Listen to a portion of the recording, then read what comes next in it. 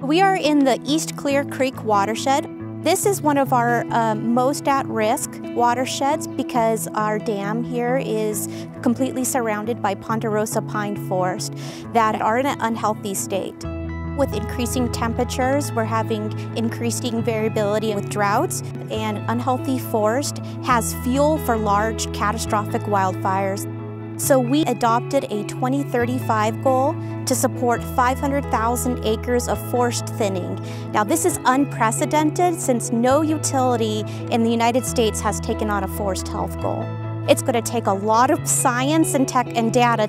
And so when we begin our forest thinning projects, the trees will become more drought tolerant. OpenET will help us have data to inform how our forest thinning projects are reacting to those climate change impacts that we're seeing today.